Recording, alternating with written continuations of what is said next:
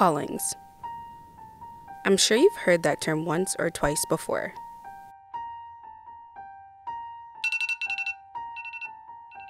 As a Christian, it's probably the one thing that matters most when it comes to your destiny in Christ.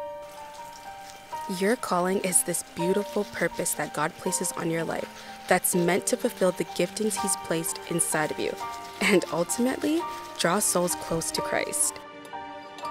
But what happens when you don't know what your calling is?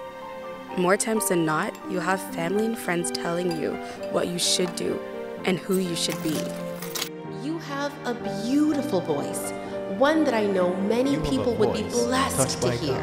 It is really a shame to hide it from the world. I personally know a couple of members on the board of admittance at Juilliard.